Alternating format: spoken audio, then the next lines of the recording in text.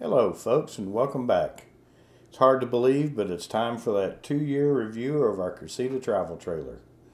We're going to go through the good, the bad, and the ugly and tell you what we like and what's gone wrong and whether or not we would purchase a Casita travel trailer again. Sit back, relax, and enjoy the show. Let's go ahead and start on this side and then we'll walk around the trailer, do the roof, then I'll take you inside and we'll talk about the inside. As far as anything on the trailer, I've purchased everything on this trailer after researching it, and there's no endorsements of any kind for any product on this trailer. Start with over here, we have the trailer. We ordered it without the awning. For most of the time we've owned the trailer, we've enjoyed it without the awning, but we've actually changed our camping philosophy. And right now I am actually researching a bag awning for this side of the trailer. On the back of the trailer we added the backup camera, which has come in handy. The tire carrier that came from Casita down here, you'll notice it's gone. It didn't hold up and I just didn't like the looks of it, so I took it off. The sewer hose carrier at the bottom, that's the second one I've put on there. This one has actually lasted a lot better. Because of how we mounted it to the actual bumper down here. It's more stable, so there's no rubbing of the bumper. The other issue that I had back here, we had owned the trailer maybe about 6 months, and this tail light right here had filled up to water, and it was about to right that point right there. I contacted Casita. The other tail light was fine, there was no water in it. But anyway, I contacted Casita and they offered to send the trailer to have it repaired.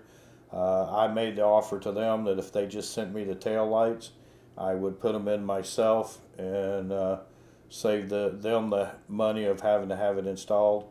They sent me 2 brand new tail lights. I replaced this one on this side.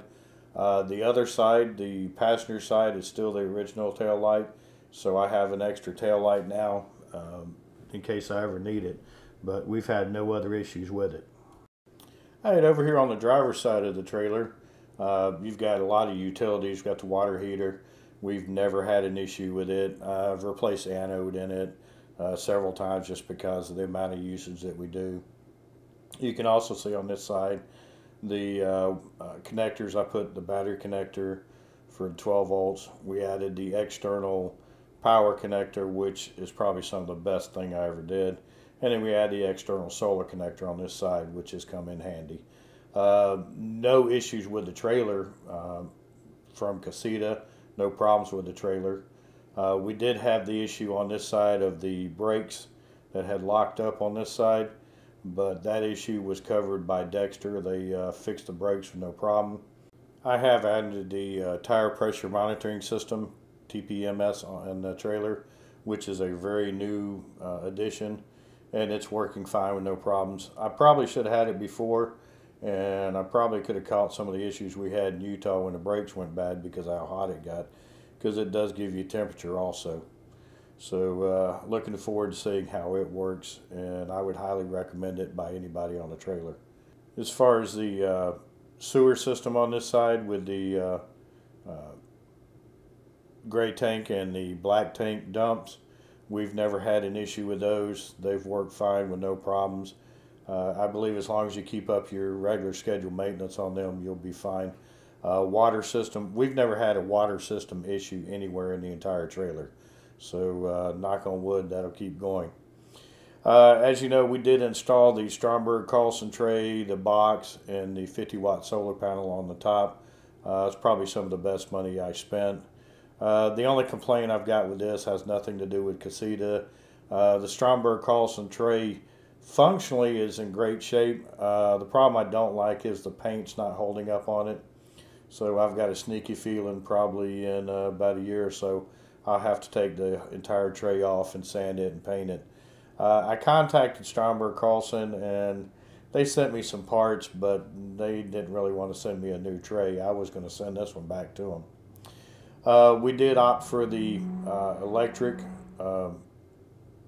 jack stand here, and I can only imagine it would be a nightmare without it. And we do have the Anderson hitch, which I can't talk enough about it. And then the other thing that I forgot to mention earlier on this side, the passenger side, is the door lock did jam up. We ended up having to replace it.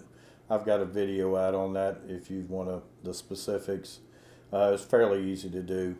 All right, let's take a quick look at the roof here. You'll see it comes with a max fan, which is great because I can run my fan whether it's rainy or not.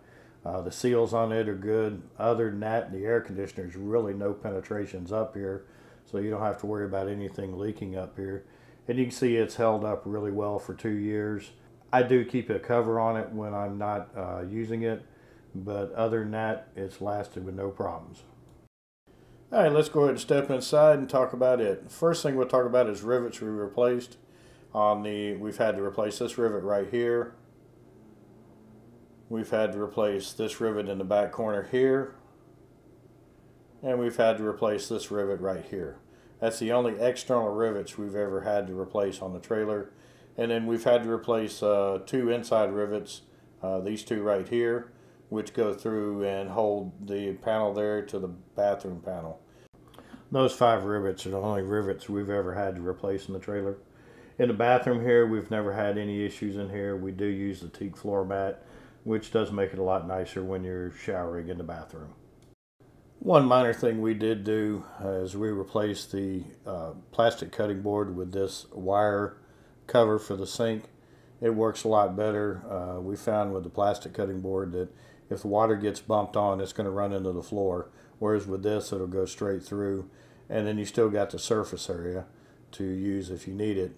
And when you want to use the sink, you just roll this back out of the way, and then when you're ready, just roll it back over the sink and you've got your countertop again. It seems to work a lot better than the plastic cutting board. As far as the gas furnace here, we've never had an issue with it. Used it numerous times. The air conditioner, never had an issue with it. You can see I did replace the filters with upgraded filters, which seem to work better. We did add a stereo in the back, which does come in handy when you're camping. And then the refrigerator, we've got, obviously the 4 cubic foot refrigerator with no problems. There's our solar controller. Now, the other major issue that we did have is right here. This is our power panel, and the power converter that converts AC to DC did go out on us in Nevada, and we did have to replace it while we were out online. Now, it was simple to replace. Depending on who you talk to, I don't know if it was over voltage, under voltage, surge, or just defective, but it was easy to replace, so we did replace it. The other thing we did is when we first started, we had the queen bed across the back, and it was a pain because one of us always had to crawl over the other one to get out of bed. So we opted for these twin beds. We bought mattresses from a company up in Ohio. And I tell you what, they're 6-inch mattress and they're very comfortable. So I would say that's probably one of the better things that we've done with the trailer. Now up here on the end, we put the boards across and we took the 2 small cushions and put them down here where we store them. And then when we sit and watch the TV, we'll actually pull them up and set them up against the wall here. And that's going to be our backrest, so we're right in line to watch TV, and that works good. All right, well, let's go ahead and talk about storage. Over the sink and the stove, you've got these 2 cabinets here. That's where we do a lot of our groceries. We'll store them up here. Along the side over here, these 2 small cabinets is what my wife uses for her fold-up items. The back cabinet back there is for bigger fold-up items that we split between us. And then on this side over here is what I use for my fold-up items. Inside the cabinet here where the microwave used to be, is where we put our shelves, which is we use like a pantry. The top cabinet up there is just where I put for extra storage stuff. And then let me get this little latch to the latch. Down here under this bench is mostly all your utilities. There's no storage down here. But over on this side, under the passenger side bench, up at the end is your water tank, but down on this end is full of storage, and there's the access. We put our paper towels, extra sheets, blankets, anything like that bulky down there. And then we have the 2 boxes at the foot down there where we put water and our shoes. In the bathroom here, you have the little cabinet underneath the sink, which is where we put things like our drop-ins for our tank, the sealant, lubricant for the toilet. And to be honest with you, I actually also keep my drip coffee maker in there when I'm not using it. Over on the side, you got the little pukas here where we put our shampoo and our toothpaste and any toiletries like that. And we've even mounted a toothbrush holder in there. And so storage is not a problem here either. And then over here we have our stand-up, hang-up closet, which we can put a lot in there. And it's got two little shelves on the door. And then the final cabinets here, you've got the two drawers right underneath the sink, and they're full-size drawers. And we keep our silverware, I mean, anything like that, utensils in there.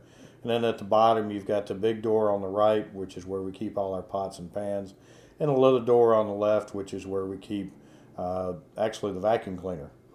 And then up under the sink, you got a little puka that we put our soap and dishes, dish rags and all in. And then that little cabinet above the sink, which is like a little spice cabinet.